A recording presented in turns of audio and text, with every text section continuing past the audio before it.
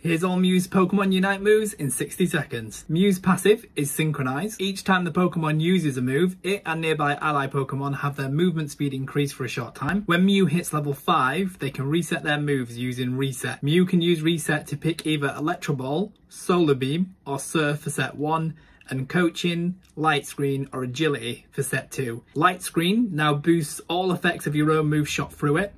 On top of this, you can use the move again to pull the wall closer to you and it will move with you. When this happens, it reduces the damage of enemy moves shot through it, which is pretty mega. Coaching grants an ally a shield and increases their basic attack speed. If used on a Mon who hasn't been coached before, it instantly resets the move, and Mew's other move cooldowns are reduced when this move is used. Mews Unite creates a field that is at its current location, which makes it invincible.